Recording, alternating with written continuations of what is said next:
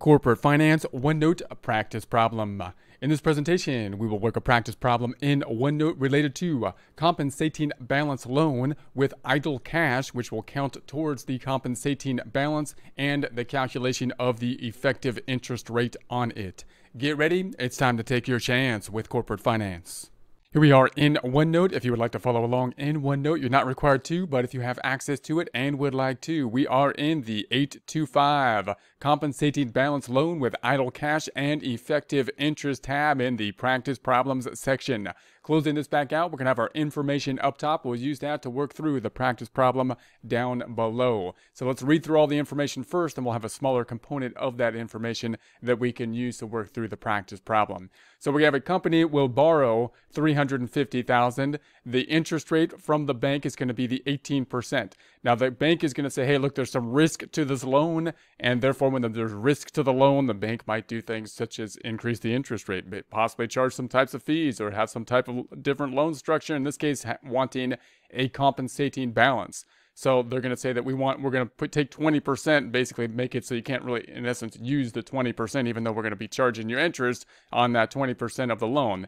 So when that happens, then, if we were to look at that from the company standpoint, we would first try to think about, okay, well, how much money do I need? And then how big of a loan do I need if you're going to take some portion of it, 20%, and make it so basically I can't use the 20% to go towards what I wanted to do with it. Now, we did a calculation on that in a prior presentation. We won't go through that again here, and we will just say that we have a $350,000 loan that we're going to be taking out. We've decided that to be the loan amount, knowing that the company is going to basically take that 20% compensating balance that is going to be a portion of the loan, but that in essence we're not basically going to be able to use. But we are going to say, okay, well, the company, keep a minimum balance in our cash account. So the company keeps a minimum bank balance that counts towards the meeting of the compensating balance requirement. So we're the company, we're going to say, hey, look, we know that you're trying to have this compensating balance as a minimum requirement to basically lessen the risk that we will be not likely to be able to pay you. We actually do hold on to cash in our checking account of $15,000 as our minimum balance requirement. We don't go below that amount of the minimum balance requirement. Could we count that towards this compensating balance requirement? And we're going to say, the bank's going to say yes. They're going to allow us to, of that 20% of the loan, count towards it this $15,000 that's the balance that we typically keep in our minimum balance in the checking account, towards that to mitigate or minimize the risk. So let's do our calculation on this then. We're going to have a few different questions. Here's a smaller scenario of the data that we're going to need. The question then is going to be, all right, well, there's an 18% interest rate, but then you've got this compensating balance of 20%. What is going to be the effective interest rate? Can I compare this to other types of loans? I mean, what does that mean? Am I getting ripped off with this loan or not? Because I need to be able to compare it with other terms I might be able to get elsewhere. For that, we want to calculate the effective interest rate method. And then we also want to know, well, what's the interest going to be on this loan? How do I calculate the interest? Is it going to be on the loan amount, the $350, or the loan minus the compensating balance? And then we want to think about, well, how is this going to factor in to our calculation of how much money we get to actually use? How much money of this do we actually get to use, considering the fact that we have this $15,000 in the minimum balance and you got this 20% compensating balance? All right, so let's look at a few of these. First, let's think about the cost of the loan, the interest on the loan. This is going to be a loan for 1 year. So the calculation for this is going to be, interest is going to be calculated as P. This is the confusing factor here. P means the loan amount. So the loan, not the loan minus the factor, not the amount we actually kind of get to use, but we're going to be charged interest on the loan amount. Times R. R is typically the interest rate for a year, so that's the rate, times T, which will be the fraction of the year, which in this case will simply be 1, because we will have it for 1 year. So we'll take the loan then. We're going to say, all right, now we have the loan is going to be the $350,000. The rate is going to be 18%. T, or time, is simply 1. So nothing new there. So we're just going to say that that's going to be the $63,000. That's going to be the cost of the loan. Notice we had to calculate that on the full $350,000, even though 20% of it we may not get to use, although we have to consider the $15,000 that is in our account as well. So now we need to consider the compensating balance required from the loan net. So in other words, if we didn't have this 15,000, we would take the 350,000 times the 20%, which would be the compensating balance that we wouldn't be able to do much with. But because we have this 15,000 in there, it's going to count towards part of that calculation. So basically, we're going to say 350,000 times the 20% minus the 15,000 is going to be the compensating balance amount of the loan that we don't really get to utilize in the way we would like to utilize it. So we're going to say, all right, let's do a sub-calculation of that. The required compensating balance, we're going to take the loan amount of the 350,000, 20% of it is going to be the compensating balance rate. That would be 70,000. So of the 350, in essence, we wouldn't be able to use the 70,000 of it, but they're allowing us to count this 15,000 towards the compensating balance. Therefore, the 70,000 minus the 15,000 would give us the 55,000. So of the 350,000, because we already have some money in the minimum checking account, we have 55,000 rather than the 70,000, rather than the full 20% as the compensating balance requirement on the new money that we're basically going to be getting here in terms of how we will be using it. So now we got to think, okay, that means that, what does that mean? Let's pull out the trusty calculator here. That means that we're going to be getting a loan for the 350,000 minus the 55,000. We get to actually do stuff with the 295,000. So now let's think, all right, well, what does that mean in terms of like the effective interest rate if I was to compare it to other loans? We know now the cost of the loan is 63,000, and the amount of the loan that I actually get to use is 295,000. So let's use those numbers to then figure out what the effective interest rate is, so I can use that standard rate that I can compare then to other loan options I might have.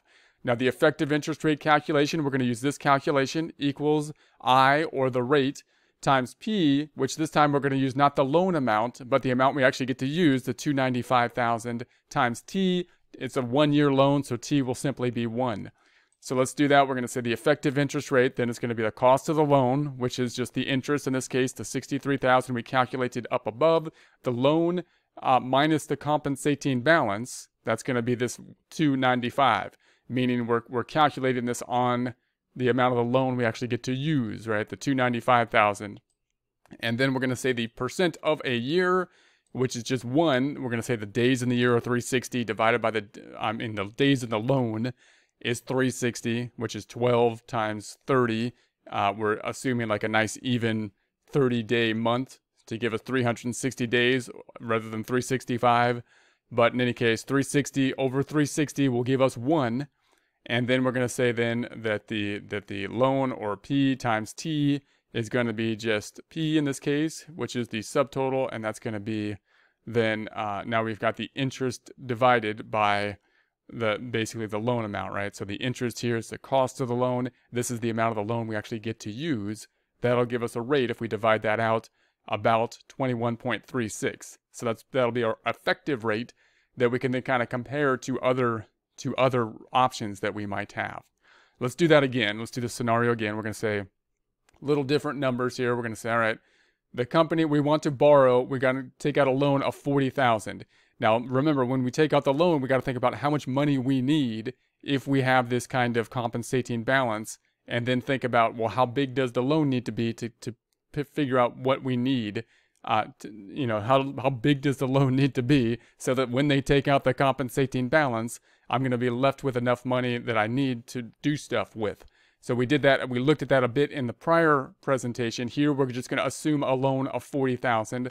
Interest rate is going to be the 11%, compensating balance 26%, meaning that normally they would take 26% basically out of the loan, in essence, and we wouldn't be able to use it in the same way that we want to use the loan for, possibly.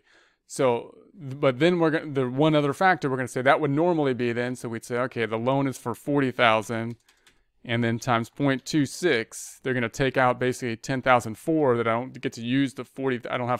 I can't do everything I want to do with the 40,000. So minus the 40,000, that would be make the loan over only 29.6 that I get to do stuff with, basically. But we're going to say, hey, the company then says, well, we have some money in the bank that can we count that towards this 26% requirement? And the bank says, yes, we can. So we have this $3,000 then in the bank. And since that's a minimum amount in the bank, should give the bank a little bit more security, lower the risk that we won't be able to pay off the loan. And they allow us to count that towards part of this $26,000, allowing us then to get to use a little bit more of this $40,000 loan. So now our questions are going to be, well, first we have to think about the loan amount. We thought about that last time. I won't get into how big does the loan need to be. The loan's just going to be for the $40,000. We want to know, well, what's the effective interest rate? Because you have a 11% interest rate here, but then we have this 26% that I don't get to do as much with. So what's the effective rate on the money we actually get to use? And given the fact that we have this 20% compensating balance and this amount in the bank, how much of that $40,000 do we get to use? So let's think at some of those calculations. Let's first look at the interest calculation, the cost of the loan. So the interest calculation is P times R times T, which is the loan times the rate. That's a yearly rate times T. T is 1 year in this case, therefore it's just 1. So we just got the loan is going to be the full loan, the $40,000, we're not subtracting out the 26% or dealing with the $3,000 here. We're not dealing with the compensating balance. We got to pay interest on the full loan of the $40,000. Rate 11%. That then is going to give us the $4,400. Then let's consider the compensating balance, given the fact that we have a $40,000 loan, but then we have this 26%. So it's basically going to be $40,000 times 26% minus the $3,000 that they gave us credit for having our minimum balance in the bank. So we're going to say, all right, that means that we have the required compensating balance is the loan, $40,000. We have the compensating balance rate, 26%.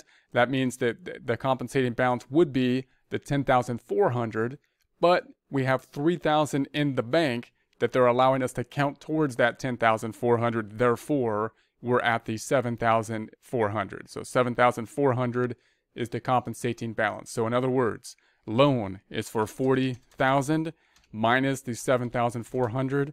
We actually get to use then $32,600. So now I know the interest cost of the loan, $4,400. I see the amount that we actually get to use. Let's now calculate the effective interest rate so I can compare this to other loans I might be able to get for that amount.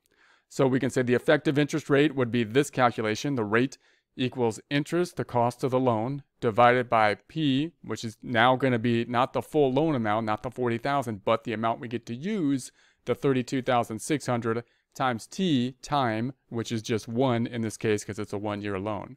So we're going to say, all right, here's the interest, there's the cost of the loan. We got the loan minus the compensating balance, which we'll call the principal, which is that $32,600 we calculated up top, the $40,000 minus the $7,400. $32,600, that's the amount we get to use. Then we've got the T calculation, the time calculation, which is going to be 360 days in a year, or you can say 365 divided by, 360 or 365 days in the loan divided by 360 or 365 days in the year, or 12 months over 12 months or whatever. It comes out to 1. So now we got the 32,600 times 1. That gives us, of course, 32,600. So now we have the cost of the loan, the interest, divided by basically the amount of the loan we get to use. If we divide that out, that means we got 13.5%. So that'll be our effective rate, which once again we can use to kind of compare to other types of loans. If we could try to standardize the loans to the effective rate, we can use that as a comparison, our attempt to be comparing the same thing to the same thing, apples then to apples, as they say.